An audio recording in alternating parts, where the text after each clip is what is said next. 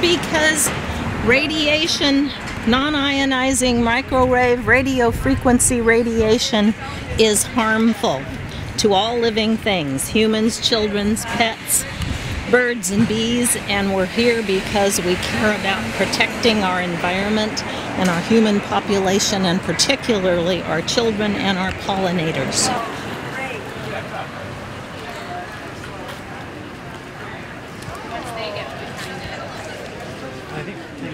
So why are you marching? Because I'd like to see our local officials do something about 5G. I know that we've asked to keep 5G out of residential areas, but I'm not going to want to come downtown and shop if 5G is down here. I won't come down. Why I'm is going to that? have to find somebody else to do it because I'm already having symptoms from wireless. And this is just going to exacerbate all my symptoms. We know that because we're hearing reports from all over the world where the 5G rollout has already happened. People's symptoms have become more exaggerated that already had them, and other people are having new ones. And one of the big problems is that doctors don't even know how to diagnose this because it's not federally recognized as a problem. We're trying to educate the public so that they understand what's going on and not just listen to the spin from the telecoms, and that they join us in pressuring local government to do something more to protect us. Yeah, right. As long as you're going to leave. Yeah, exactly. I mean, I get far away from We got to halt 5G now, especially in residential areas. The cancer rate is up, suicidality, mood disorders, and EMF sensitivity, electromagnetic sensitivity. And we need to start thinking about dismantling the 1999 Telecommunication Act that allows these cell towers, small 5G cell antennas, to be put in because supposedly we're not allowed to oppose them on the basis of health. Obviously they know they are harming us. We need to start even thinking bigger than we are, because the Telecommunication Act is what is allowing all this to happen and is making it so the different board people, supervisors are afraid to break the law. I'm here because I want to live in Marin and stop 5G.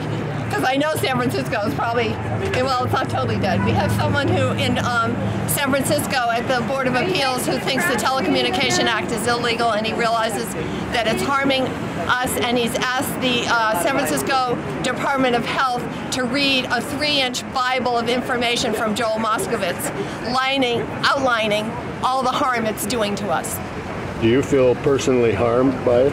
Yes, I am EMF sensitive, and I'm also in treatment for breast cancer, and I'm sure the breast cancer came from the 2.5 years of having a smart meter on my house and not sleeping. Bless you guys, thank you. Yeah, take care. Section 704 of the Telecommunications Act of 1996 expressly forbids people from using environmental or health concerns for warding off bad placement of cell towers, and that's an unjust law. That is saying that we can't protect ourselves against being accosted by unwanted microwave radiation.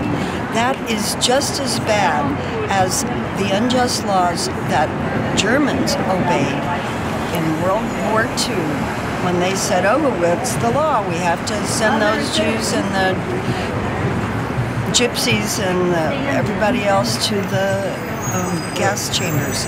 That is not just. That's outrageous.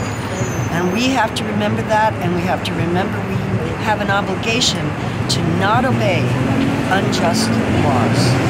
The Telecommunication Act, in upholding it, we are condoning harm done to the public. The Constitution was written to protect the people, and there are laws in the past that were legal at the time that were prohibited, such as slavery, and then women gaining the right to vote.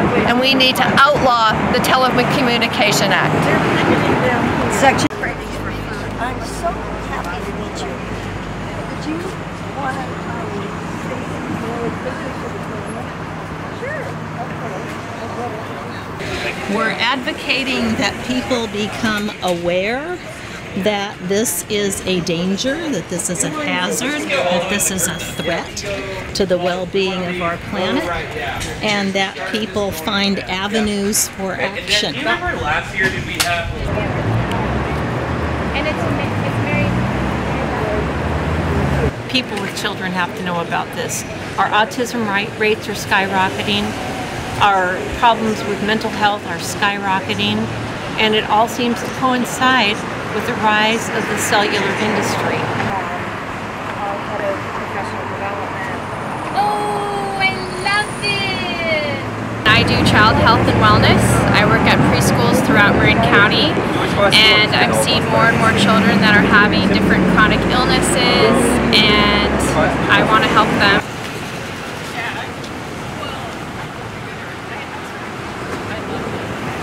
I'm here as a health professional concerned about all of us who are essentially being experimented on without our agreement and knowledge, myself included.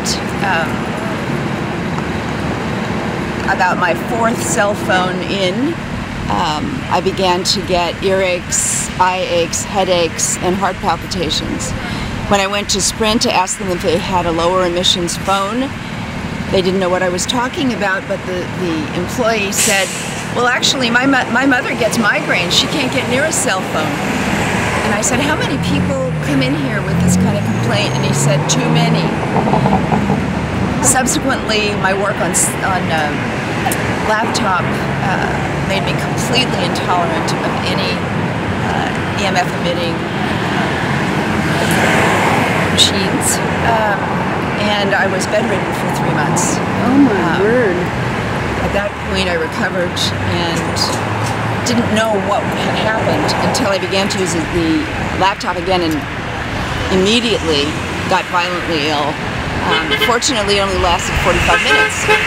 But I knew what was going on, and I knew that not only did I have to try and protect myself, but that I had to act to, as much as I could, to help increase the knowledge about the dangers of this technology.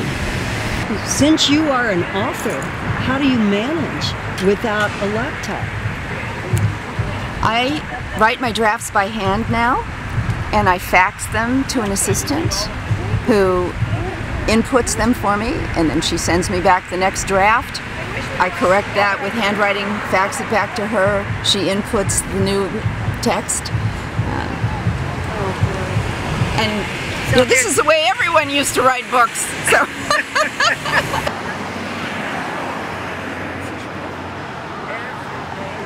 You're carrying a cell phone, you're carrying a surveillance device. And 5G is all about surveillance. Actually had yellow. I raised my son's soccer. Or part of my brain went offline when I was at a business conference, and it was a combination of the wireless commercial routers in the hotel that I was in, everyone's cell phone, and it was also the overhead high tension power lines and magnetic fields. So when that happened, it was devastating, and I didn't know what it was, and so I started to unwrap it, and then I finally studied with an engineer, one of the leading engineers in the area. And so what I've been doing since then is teaching people how to create a safe home, so that at least in that environment they have a place that they can be safe. Because the reality is we're bombarded with the chemicals in our environment, we're bombarded with wireless technologies. It's just the nature of our culture right now. And so it's learning how to work with those so that you're safe and so that your children are safe. And then ultimately working with it so that in the environment, the animals are safe, because we can't survive without our environment.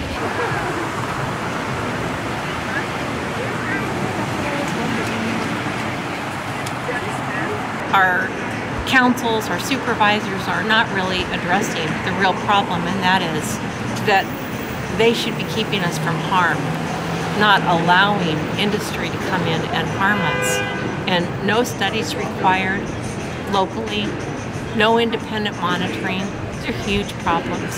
So it's our ultimate goal to get the sections of the 1996 Telecommunications Act repealed or overturned or revised in such a way that safety standards are based on science and that the public and our environment can be protected.